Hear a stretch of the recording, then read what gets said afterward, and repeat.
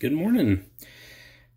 Today I'm talking about the differences between the Sergeant Greenleaf 6741 and Sergeant Greenleaf 6730, but not necessarily about function or anything else, but rather tolerances.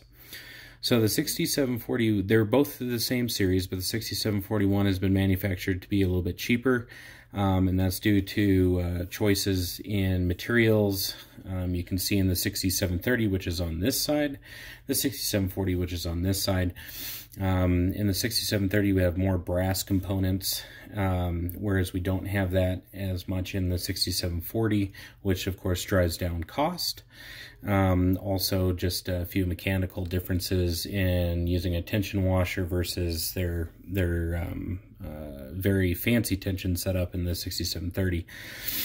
So there are plenty of differences, but as far as manipulation goes, at least between these two locks, I found it easier to manipulate the 6741, and it should come down to tolerances. So the 6741 is supposed to have looser tolerances. Well, I was curious where those tolerances were, so I started by measuring the different pieces. I took them down and started measuring them.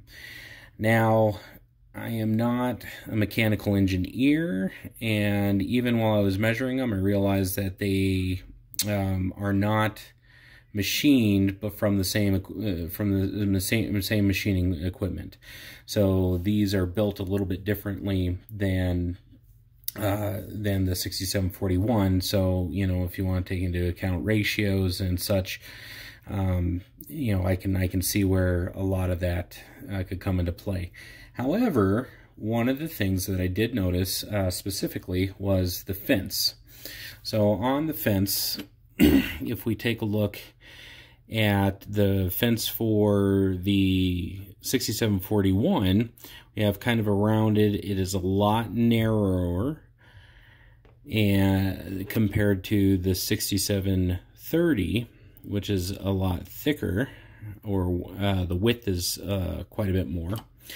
And interestingly, the gates of both the 6741 and the 6730 measured out to be the same.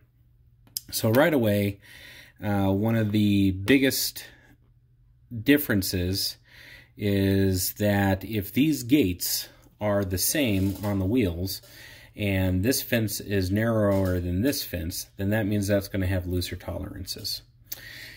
Something else that I noticed is that for the size of the levers, the nose on the 6741 is longer than the nose on the 6730.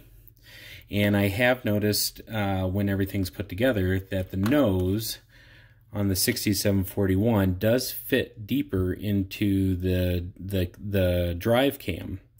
And with that, even though it's just a little bit, it makes a big difference in manipulation, because you can feel those contact points quite a bit easier than on the 6730 with this sitting in. And on this one, it just barely touches the edges of those contact points. So I have a much tougher time trying to manipulate the 6730 versus the 6741. And I have my longest Group 2 manipulation times in the 6730. Some other things that I noticed about the differences is that our flies are a little bit wider than the flies on the 6741. So our 6741 has thinner flies than the 6730, which would also add into tolerances. So these thicker flies should make tighter tolerances. Or the width, I should say, the width coming across here. These are thicker, but again, I think that's because these are machined a little bit different. And you can notice that even on the nose, or on the lever where the pin goes down, there's quite a bit of difference. You know, less brass material here, more brass material here. These are all things that probably drive down the cost. So before, when I was thinking maybe they are the same, machine the same, just with different materials, just looking at the way that they are built and put together and the differences in the amount of materials, even the wheel thickness on the 6730 is slightly thicker than the 6741. Again, I imagine that adds to cost reduction for the 6741. So I don't think it's the same machines that crank these pieces out, or at least most of the pieces anyways. Washers, of course, will be the same, possibly even the plates for the wheels, but as far as the innards and what have you, it'd be a different machining process. Same thing with the nose, the drive cams, etc.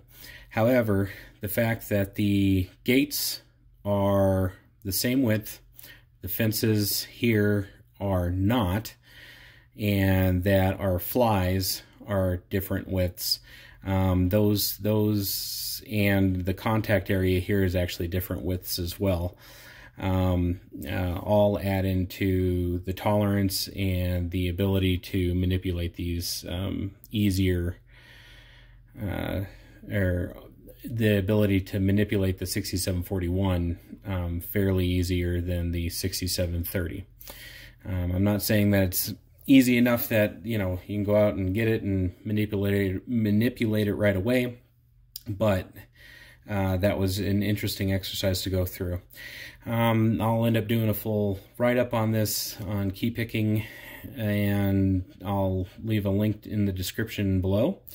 And I would like to give a thank you to Martin Hewitt for all of the, I wouldn't say help, just the way that my thinking process evolves when it comes down to looking at these locks and thinking why, and looking at the minute mechanical differences to determine, okay, what's the difference in this lock versus that lock, or why would this lock be easier to manipulate than that lock.